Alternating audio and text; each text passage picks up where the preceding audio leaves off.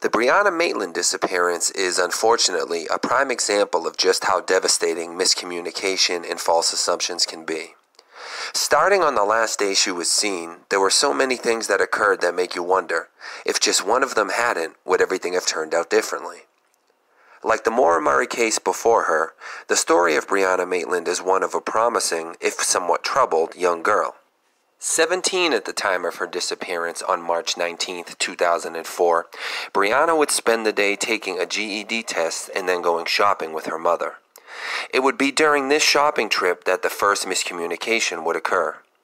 Something caught Brianna's attention outside, and she told her mother she would return shortly and left her in the checkout line while she went outside.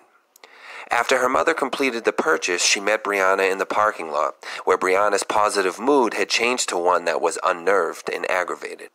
This is when her mother made the fateful decision not to pry and decided not to ask Brianna what had just upset her as she drove her home to get ready for her shift at work at the Black Lantern Inn in Montgomery, Vermont. We'll never know if that conversation could have either changed Brianna's fate or at least led to a speedy resolving of it, as less than 8 or 9 hours later, Brianna Maitland vanished. After finishing her shift at work at approximately 11:20 p.m. that night, Brianna declined coworkers' offers to hang out and set off driving home to get some sleep for her second job the next day. Early the next afternoon, a Vermont State Police officer was dispatched to the Old Dutchborn House on Route 118, about a mile from the Black Lantern Inn, where Brianna's car was backed into the side of it in a mess. It was at this point that 2 more miscommunications would destroy any chance Brianna had left to be found alive. First, the trooper made the assumption the car belonged to a drunk driver and simply had it towed away.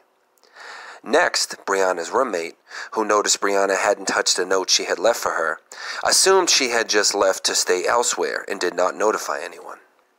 Because of these 2 actions, nobody would even be aware Brianna was missing until 4 days later, on Tuesday, when her mother's inability to reach her daughter led to her filing a missing persons report. But while Brianna would remain missing, this case was far from over. In Part 2, we'll take a look at some of the suspects and sightings related to the Brianna Maitland case. If you have any information on the disappearance of Brianna Maitland, please contact the Vermont State Police at 802-524-5993. Thank you.